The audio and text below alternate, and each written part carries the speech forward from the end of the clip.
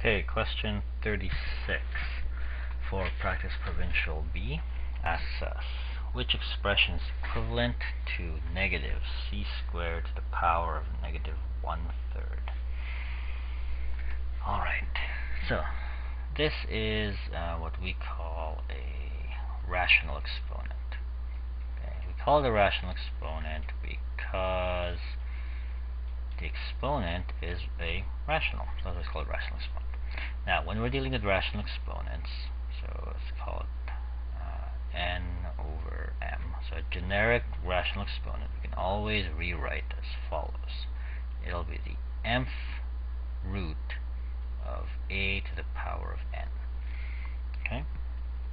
Now, if it's a negative rational, this will be 1 over the mth root of a to the n, because the negative exponent, I should actually write it like this.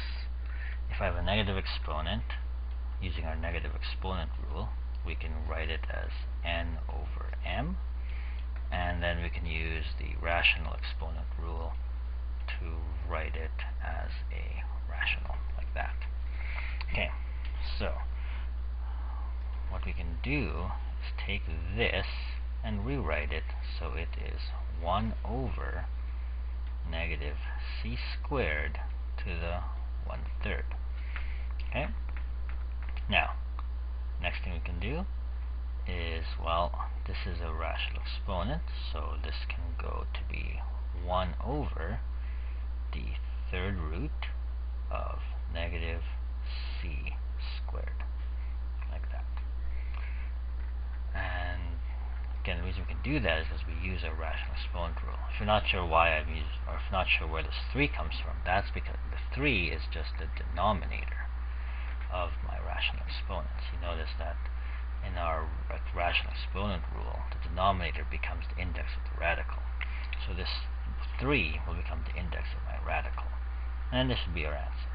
So this, when we look at these ones, is going to be A. So we'll check. Number 36, the answer is A. So we did it correctly.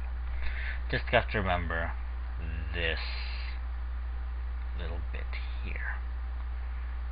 Okay.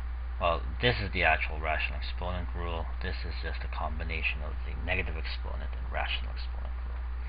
Now, one thing I should note is that the exponent rules are not in your data booklet, so you need to remember all your exponent rules. I think in my class we studied, I think, six or seven rules altogether. Okay, so make sure you remember what the exponent rules are. I'm sure there's lots of videos on YouTube about what the exponent rules are. So go look for them if you don't know what they are.